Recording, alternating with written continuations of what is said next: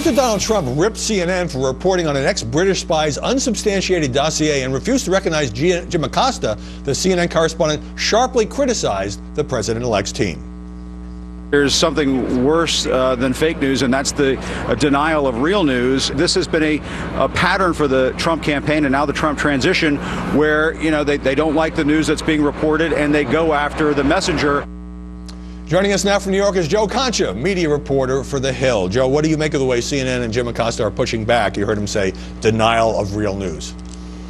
Well, I first want to talk about Jim Acosta's behavior during that press conference, Howie. Yeah. I want to know why Jim Acosta felt that he was entitled more privilege than the other 250 reporters that were in that room by repeatedly yelling no more than 14 times at a president-elect, demanding that he be afforded the right to ask a question. I found that to be grandstanding. And oh, by the way, another point that John Roberts brought up on this network and no one else has talked about. CNN that morning around 5:45 reserved 8 seats for themselves in the front row by putting reserve signs down there, effectively boxing out other news organizations that wanted that kind of access. So CNN's behavior here, I have to say, has been, in Jim Acosta's case, making himself the story, and CNN, 8 reservations, Howie? That's just obnoxious. Yeah, everybody tries to grab seats. So look, it was just 4 years ago that much of the media were denouncing Neil Monroe, then